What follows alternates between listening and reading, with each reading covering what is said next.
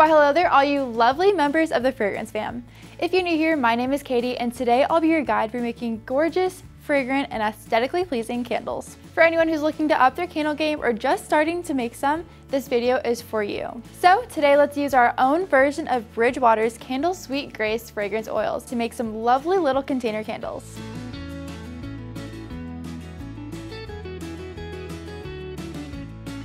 Start by getting your wax melted down. This is Pro Blend 600, a great Paris soy blend for container candles. I'm using a wax melting pot, which is great for getting a lot of wax melted down quickly. Turn it up to medium-high heat to kickstart the process. When picking a wax for your container candles, you'll want one that has good adhesion and a high fragrance load. While that's melting, go ahead and grab your candle vessels and get them wicked up. Use a wick guide to determine which is the best for your candle based on its size, fragrance load, and wax makeup. I'm using CD8 wick, which is going to be perfect for me. Adhere it to the center of your jars using a wick sticker tab or a dab of hot glue. Let's check back in on the wax, shall we? It seems to be all melted down, which means we're ready to move on. Check the temperature using the thermometer to see if you can add in the fragrance. 185 degrees Fahrenheit is pretty good temperature to stick to if you want to get the most out of your candle's throw. Here's our version of Sweet Grace by Bridgewater Candle. Add it and insert well so the fragrance will distribute through the wax for an evenly burning candle. Now turn off the heat and let your candle wax cool before you fill each vessel to reduce the risk of sinkholes and wet spots.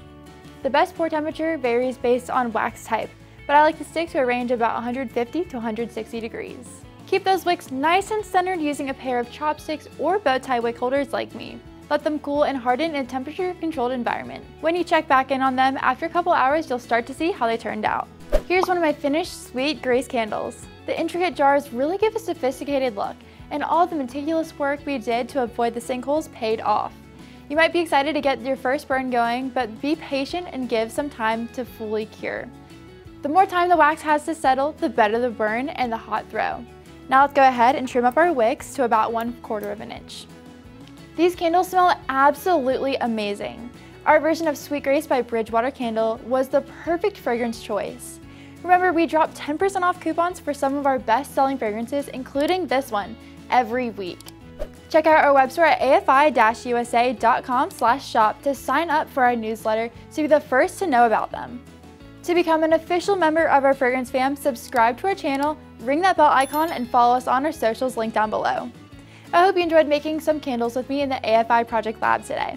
So thanks for watching, and I'll see you guys in the next one. Bye!